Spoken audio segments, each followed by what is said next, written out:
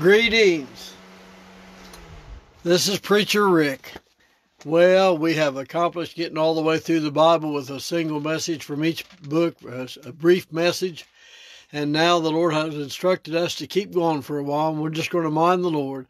And all of you that join us today, we're so glad you're here. I pray it'll be a real blessing to you today. We are going to look at the old prophet of Daniel. Daniel, and I want to get right into a message about him. He really blesses my heart, and I'll tell you why he blesses my heart. Because you can't see anything negative about the man.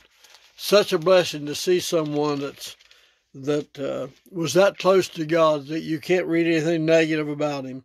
Thank God forever. And I was reading a lot about him this morning, and it really blessed my heart. I want to share one special verse, and I might read some verses around it for you this afternoon. But the verse that really sticks to me about Daniel is verse 8, of the first chapter. It says, "But Daniel purposed in his heart that he would not defile himself," and that's part of the verse. Daniel purposed in his heart that he would not defile himself. And if we'll do that same thing, we can accomplish a lot for the Lord. He purposed it in his heart. We have to purpose in our heart that we're not going to defile ourselves with whatever it is.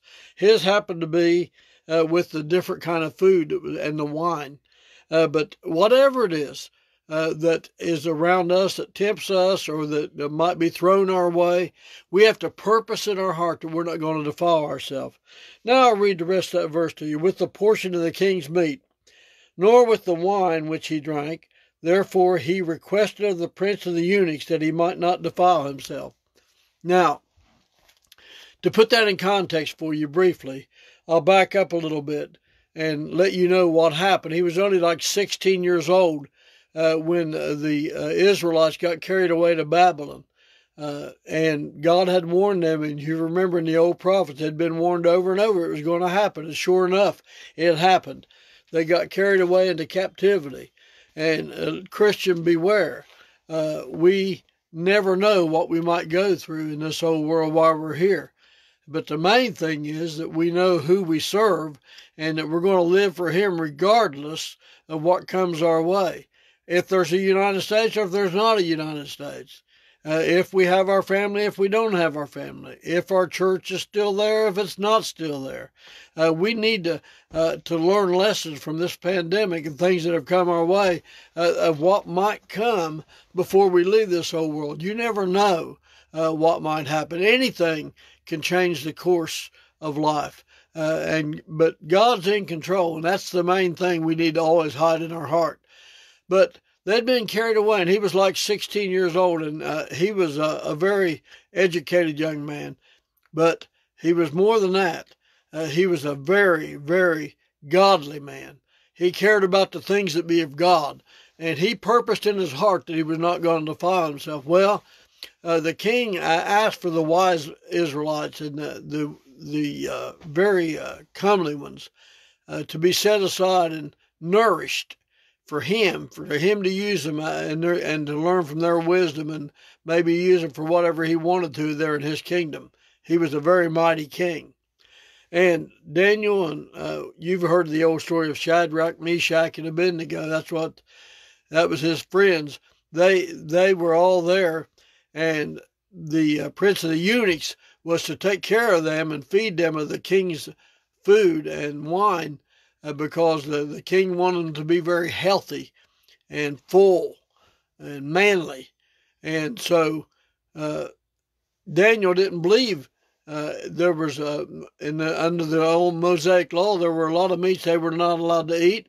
And he didn't want to drink that old strong drink of wine. He didn't believe in it.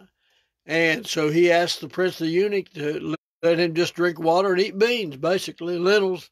And the prince of the eunuch said, "You'll cost me my life if you get poor of health or you lose weight, look bad." And of course, I'm ad-libbing, but that's basically what happened. And he said, "Well, please just give us 10 days and see." And so God blessed that 10 days. They ate beans and water for 10 days, and they were healthy and maybe better looking than the other guys. So the prince of the eunuchs, he said, okay, well, I'll let you do it. And sure enough, you know why? Because God blessed the beans. All things are to be eaten with thanksgiving. And when we purpose in our heart that we'll not defile ourselves, God will bless our effort. And I'm really thankful that Daniel lived such a life. He really blesses my heart. I want to say a prayer, and I want to share before I preach just a little bit after we've shared this scripture that God has told me to go and share some of the patriarchs of the Bible, their testimony or their life in a short sermon for a while, and I'm going to mind God. So those of you that are just tuning in today, we preached all the way through the Bible. Now we're going to preach some of God's men, their testimonies, and I'm going to say a short prayer so we can get started and maybe preach for a few days about like this. Our most kind and our gracious Father, I thank you for the ones that are tuned in today, and I pray, God, your blessing upon them. Save the lost. Bless your church. Dear God, help us all through this pandemic. And whatever time they listen to this, whether it be now or sometime in the future, maybe the pandemic over, maybe, Lord, there won't be another time, but only you know. I just pray your blessing. You get all the glory and that you be pleased, dear God, as we preach for you. Send the preacher, we pray, in Jesus' name. Thank God. I told you earlier, and I mean it, there's two men, and Daniel's one of them, and Joseph of the book of Genesis is another one. But there are two men that really bless my heart when I read about them. Others do too, but these two really stand out to me, and I read about them and I think, wow, what a man of God. Thank God, a man that is unselfish, a man that cares about the things that be of God the way these men do. The Bible says that Daniel opened the gates, the doors toward Jerusalem, and he prayed 3 times a day, thank God, out loud that everyone could hear him. Let me tell you, thank God, we need to pray today like we've never prayed. We need to learn not to defile ourselves.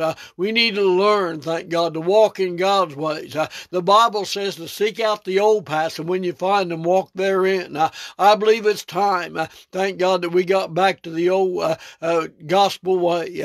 Thank God, and we realize it's time that we got on our knees and we plead to God to save our loved ones, our friends and neighbors, that we devote our lives to the foot of the cross. Thank God that we pick up our cross and bear it daily, praising the Lord Jesus Christ, who died on the cross that we might have life and have it more abundantly. And Daniel realized this. He realized that we only have one time, one little round here on earth, and he wanted to use it wisely. It didn't matter to him if he was in Jerusalem or Babylon. It didn't matter who the king was or wasn't. What mattered to him was that he wouldn't defile himself before God.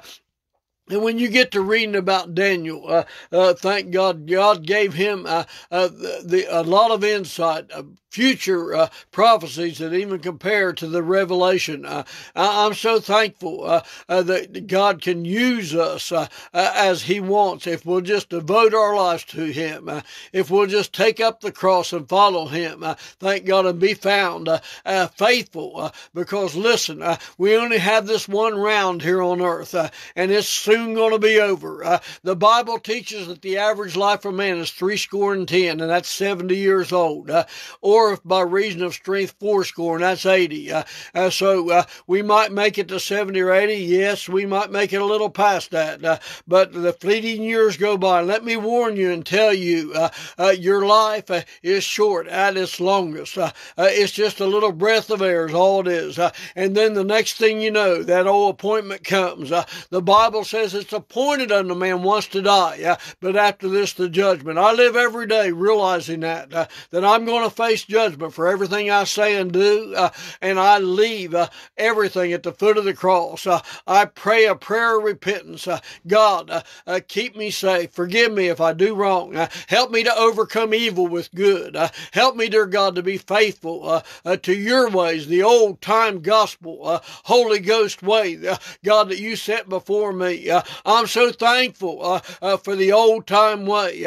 And as I said earlier, the Bible says, seek ye the old paths, and when you find them, walk therein. I want to be a Christian. Thank God hadn't changed any from our grandparents' days, not from our great-grandparents' days. He hadn't changed any in any day. He's the same yesterday, today, and forevermore. He said, I, the Lord, change not.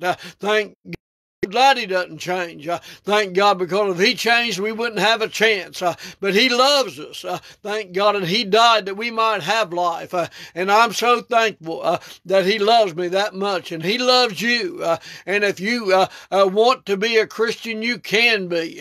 If you want to overcome evil, you can. Thank God it's there for all. As many as will come unto him, he will receive. Thank God. I want to go to him, to you daily. I want to be found faithful, being the Christian he'd have me to be. I want to overcome evil and the old sinful nature of man. And I want to be a Christian above all things. Thank God forever. Isn't that all that really matters when we finally see the Lord Jesus and we die? And I want the angels to carry me over Jordan. Thank God. I don't want to be drugged to some pit of torment. But the angels will carry me to Abraham's bosom to be with the Lord. Thank God forever. What a day that'll be. And until that day, I'm determined, like Daniel, that I'm going to pray without ceasing, because I know that the effectual fervent prayers of a righteous man availeth much. I know that much good will come out of our prayers. God hears and answers our prayers. He cares about us, and I'm so glad that he does. God is so good, and I'm so grateful to be able to share his word one more time.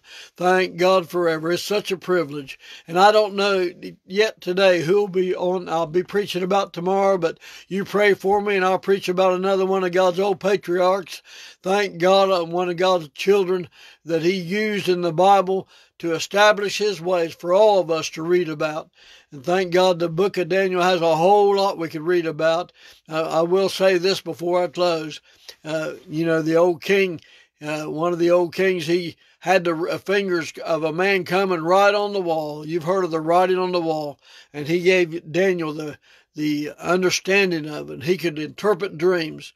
And he interpreted it. Everything he said came to pass just like he said it would. Mene, mene, shekel upharsin, it said.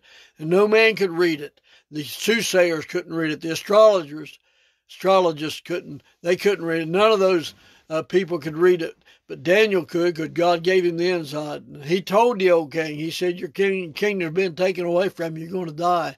And he did, just like it said. The handwriting was on the wall. The handwriting's on the wall today. It's time to get right with God. You've wasted too many years. Too many days go by. Wasted time, wasted time. Oh, don't waste any more time. It's too precious. Until tomorrow, this is Preacher Rick saying, I'm praying for you. Hope you're praying for me. God bless you, my beloved. Bye-bye.